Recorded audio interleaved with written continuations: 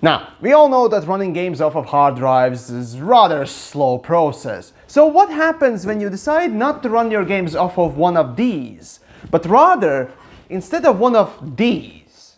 Now, to test it out, I picked up the Mega Poly Ultra video game called Star Citizen. You see, developers of that project say you should run it off an SSD for best performance, going as far as to even advertise with Intel Optane. Because, well, you see, Intel Optane does go faster than even NVMe today.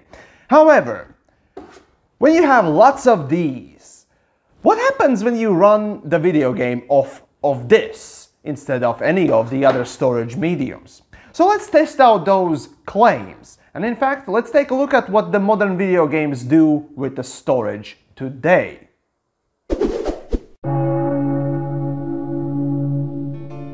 Let's start with today's subject, nay, victim, Star Citizen. Why choose an unoptimized early access thing like that? Well, the developer CIG pushed the narrative back in the day that you needed an SSD, a very good one at that, to get the most performance out of this cobbled together mess of a project. And that, in turn, implied the narrative that you needed the top-of-the-line hardware for this next level of gaming experience. And I took that personally. See, as a wannabe developer, I dreaded the day when developers would just go out in the market and say that no, you don't need to code the game better, you don't need to be smart or know the game engine that you're working in. You just need to cobble together the mess that some hardware could run and just tell the audience that you need the better hardware, you fucking plebs. It's totally not up to me to make the experience better, but it's up to you to spend more money on it. So you see, I particularly took an issue with that.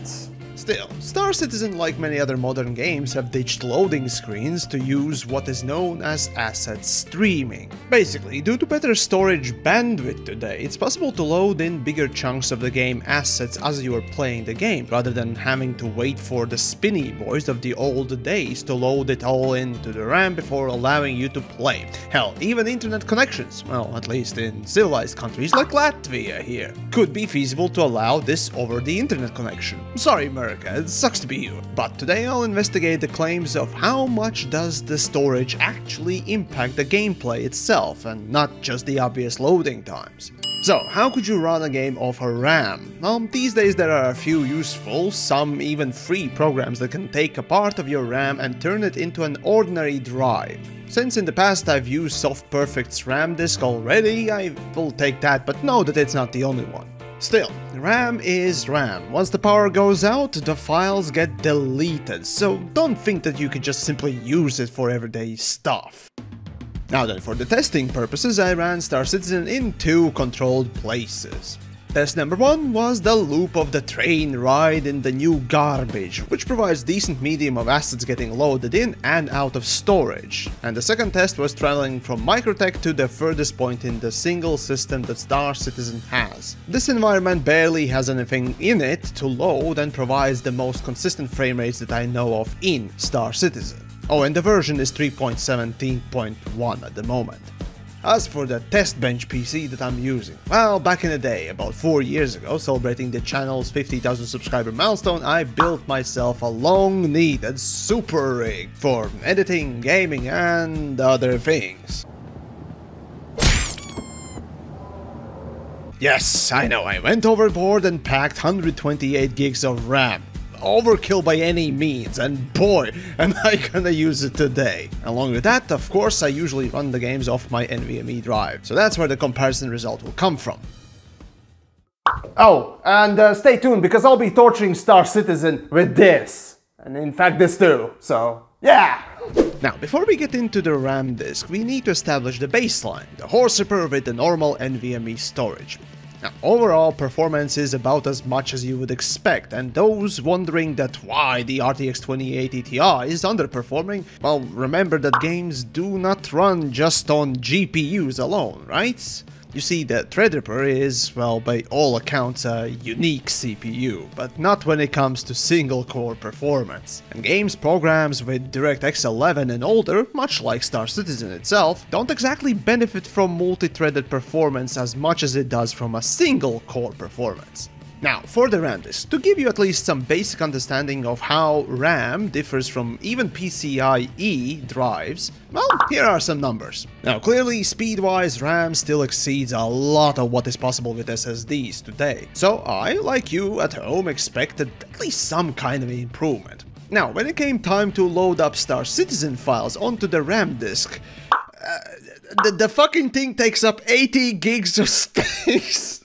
Luckily, I still had enough leftover RAM after putting all those files onto it to also manage to run it without needing to use the page file, which is usually about 22 gigs at maximum, I've noticed. So I had some headroom of about 10 gigs or so. Otherwise, using page file would just completely invalidate the results. However, when the time came for RAMdisk, well, we all expected some sort of improvement. Right?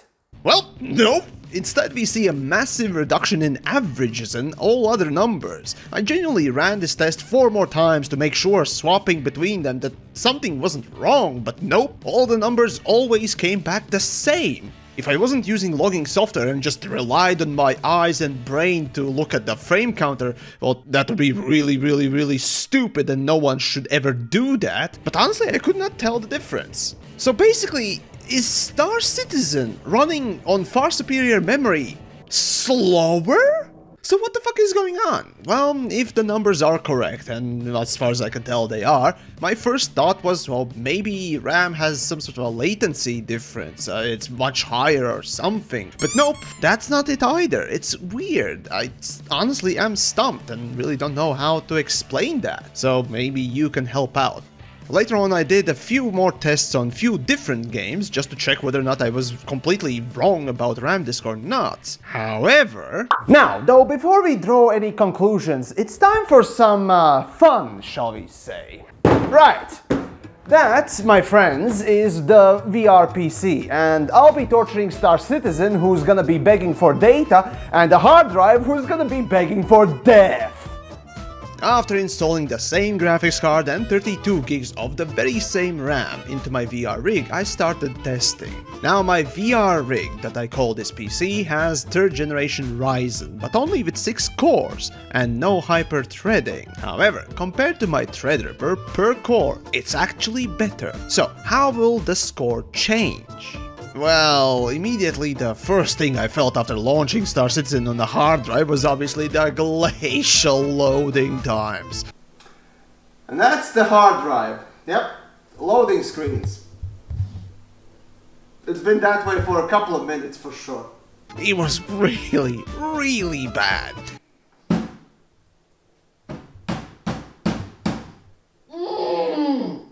However, after it finally loaded up and I got out of the bed, oh gods, it still continued to be really problematic. Massive amounts of stuttering as if the graphics card was running out of memory, but eventually after loading the last bits of data into the RAM from the hard drive, it settled down, or at least as much as it could. So I started running tests. In fact, you can see here in the first test I did without waiting for the hard drive to finish working, had horrible performance. However, if you take a look at the second test I did right after the first train loop, now you can see some more consistent data. Now, looking at the stats, the hard drive resembles the RAMdisk.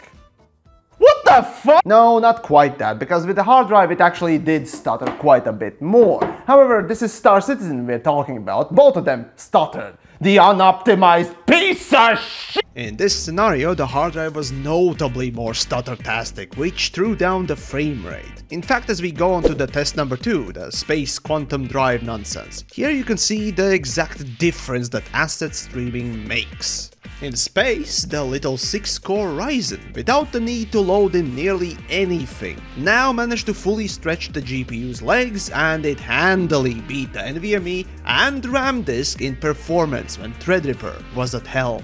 And this, ladies and gentlemen, is what bottlenecks look like. Either it's CPU, GPU or memory, it's always something that is holding back the overall experience of a video game. Now, for my own sanity, I picked up 2 other games for 2 separate tests, just to make sure that I'm not going completely insane. Half-Life 2, which is the old school loading screen type of a game, and No Man's Sky, which has the asset streaming. Well, not exactly like Star Citizen, but at least a similar principle. For Half-Life 2, I can say there is no real difference in performance that I could tell, which again is expected from an old-style game, where you load everything onto GPU and RAM before letting you play in the first place.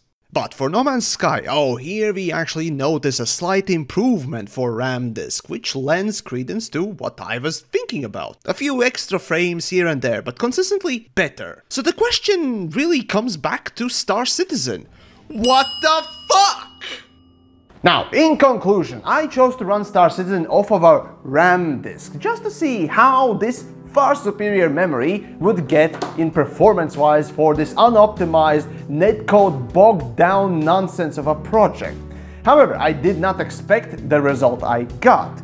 But regardless, what Star Citizen is or is not, today's lesson really has turned into something a bit different. Basically, it's a lesson in how to spend your money better. Now, many in the comments already probably have commented that, oh, my 2080 Ti or RTX graphics card is not performing this poorly like this guy. Well, you see, graphics card is not the only one that affects the performance of any video game today, especially. And you can feel that even if you don't go completely insane like what I did and run a fucking Star Citizen off of a fucking hard drive. And overall, today's lesson is all about bottlenecks. Getting the best graphics card while neglecting your CPU and even storage obviously is not the smartest thing to do, Optane or not. Hell, even running it off of a fucking RAMdisk ain't gonna solve the problems that your cobbled together mess of a project you call a game is. Still, it's rather interesting to see how games today are moving away from more traditional loading screens and into more asset streaming, if you will. The technology is changing overall, and that comes with its own drawbacks as well, as you can see with hard drives not really cutting it anymore particularly. Now, long since been the mantra of PC Master Race to say that SSDs at the very least will bring in new life into old hardware. However, these days, well, looking at the stats here, it might actually be sometimes more important than the graphics card you get. So, there you go. Whether or not you're running your games off a RAMdisk or still using a hard drive, regardless of what you choose to pick up, well, hopefully you enjoyed a little bit of a gander into the tech world with me. I'm sure not the smartest out there, because hell, I still don't understand what the fuck is going on with Star Citizen there, so let me know what the hell. But even without that, if you enjoy this content that I make out there, or maybe you're interested about the Horse Ripper, well, do check out the video about it. I made it about 4 years ago for the 50,000 subscriber milestone. So, for now, all I can say is thanks for watching, and as always, if you want to support the content I make, check out the Patreon, because it really is helpful there. And I'll see you next time, I suppose. Poly super game project called Star Citizen. Fuck you! TF2! No, I don't want to play TF2, just god damn it! Hey fam, you got any hats you want to share in that game? How about that Warframe now, huh? Yeah. Okay. Right, anyways.